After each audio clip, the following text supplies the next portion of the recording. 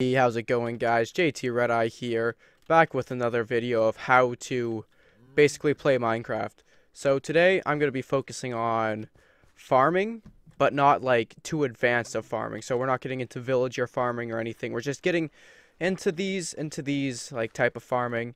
Villager farming will be its own little thing when I talk about villagers and how useful they are. So first I want to start off by explaining. This is how you grow crops. So you get your water and you can plow out to 4 blocks from each corner and it still be completely hydrated. So this entire plot right here is the maximum amount you can be hydrated. That's still a square. You can go 7 blocks in each direction, but it forms a diamond and not a square. So let's just get a time set day here. And so basically, you have these 4 main things that you can plant in soil or tilled soil. These are special because this is a pumpkin and this is a watermelon, and they need to have 4 spaces around it that is unplanned for the watermelon stuff to actually extend onto.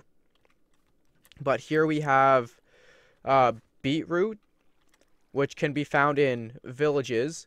We have carrots, which can also be found in villages. Potatoes, which can be found in villages. Carrots and potatoes can also be found by killing zombies, and it's one of their drops, but it's pretty rare. Wheat can be found in villages or by punching grass like this. Like you go around, you go into a field, you punch a bunch, and you get wheat seeds. And they all look like these in my hotbars.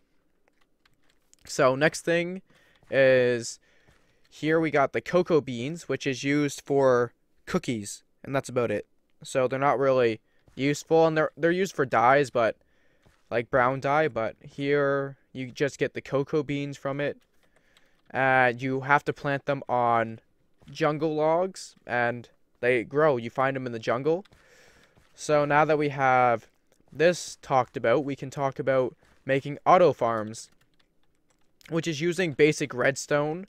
Like, this is one of the easiest things to set up. So you have your water in there to keep all these hydrated. You can extend it out in 7 directions, so it can be not 4, it would be 15 long with the water down the middle, and it would all be hydrated.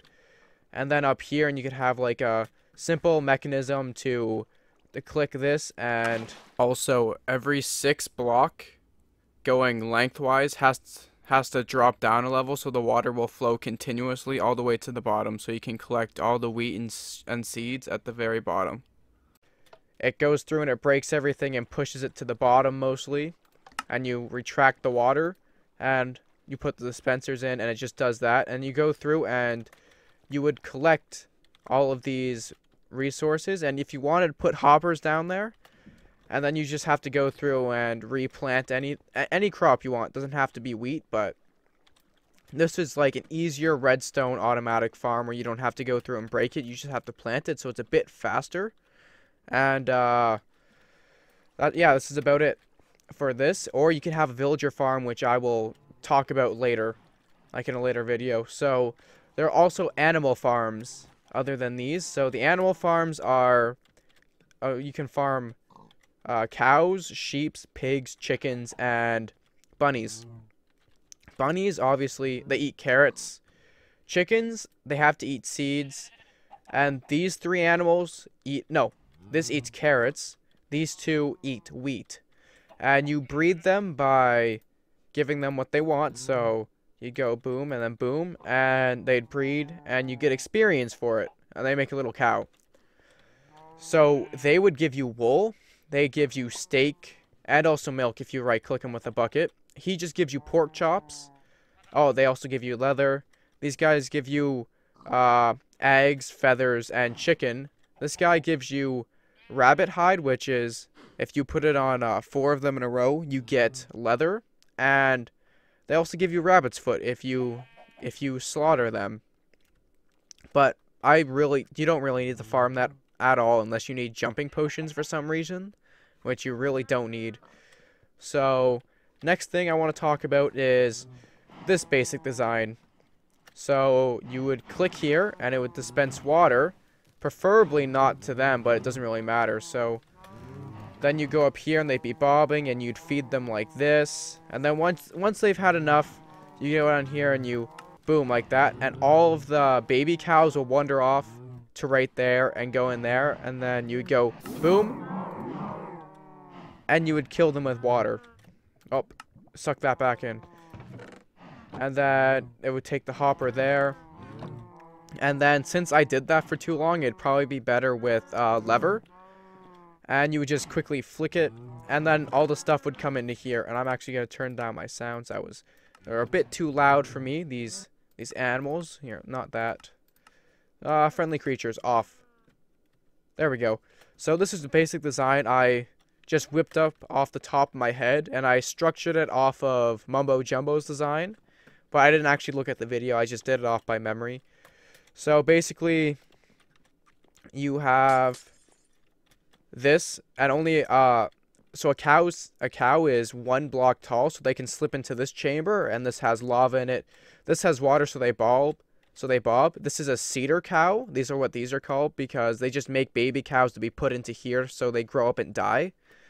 And that's how that works. And then I have basic redstone feeding off to the dispenser there and there. And then I have my chest here, and I just spruced it up with a bunch of colors and whatnot. So you can do this with any animal.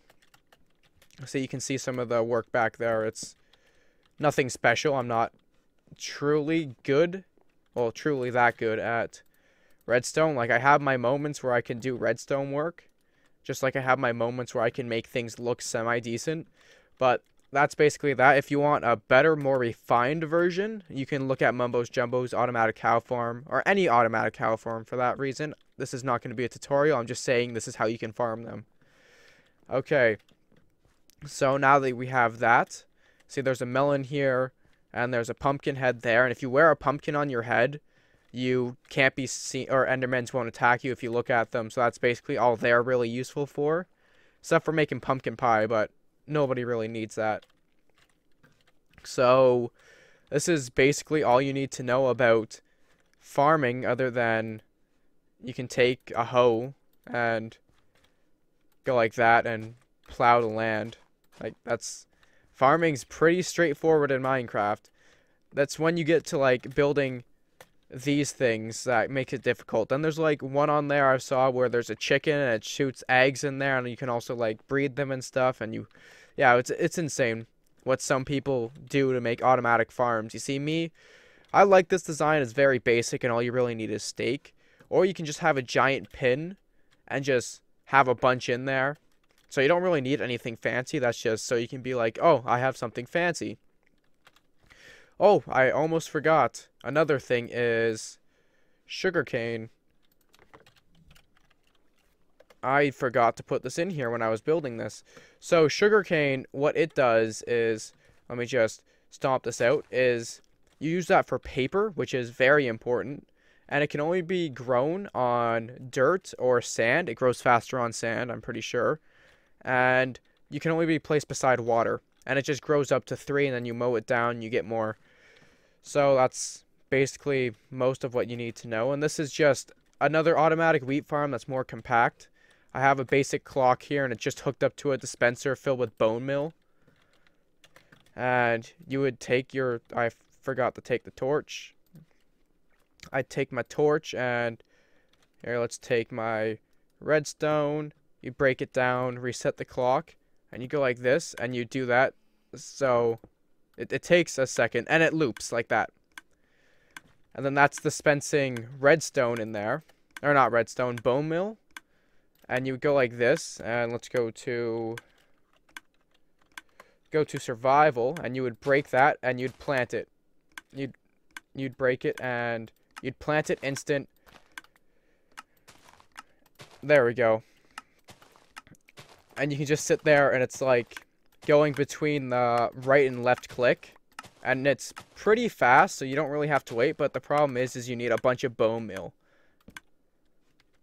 And that's the only problem. So this one is personally my favorite. I just think it looks cool. or you can just have a traditional one where you go through and punch it all. It doesn't really matter.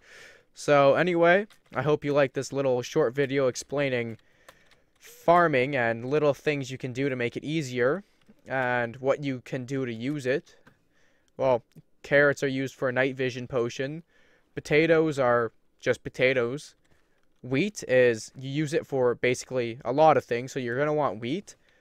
Beets, you can eat them raw or make a soup out of them. It really, you have steak, so why would you make any of those? And steak is one of the most things for saturation when you eat anyway, so you really don't want to eat any of those. Cocoa beans are for dyes.